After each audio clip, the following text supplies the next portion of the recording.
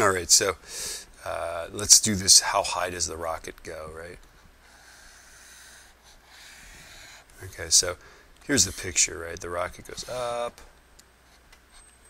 it comes down, and on the way down, it strikes this light tower, right? And that's 32 meters in the air, and we're not going to use that for this part of the problem, right? Basically, it starts off at positive 34.5. And we want to go from here to here in this part. So that's when they say how high does it go, that's what I mean is what's its greatest height off the ground. So remember that the velocity up here is going to be 0. The final velocity is 0 at the top. Because if it's not 0, it's not at the top, is it? Okay, so let's solve this guy, right? We go x, vi, vf, a and t, right? X is we don't know, we'd like to know. This is positive 34.5.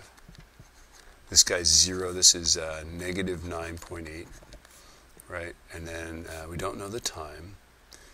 And we can't say that it's half of this time because it spends more time going up than going down. So let's see. I think to find x, we're going to use this guy again. We're going to use vf squared is vi squared plus 2ax. So 0 squared is 34.5 squared plus 2 times. Okay, so 34.5 squared, 1190.25. I'll put it on this side, so I'll make it negative. That equals 2 times.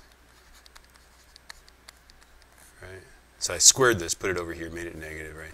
Now divide by 2, divide by negative 9.8. So divided by 2, divided by negative 9.8. And I get 60.727.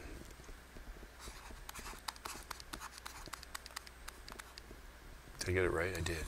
Look at that. That's the answer there. Go team.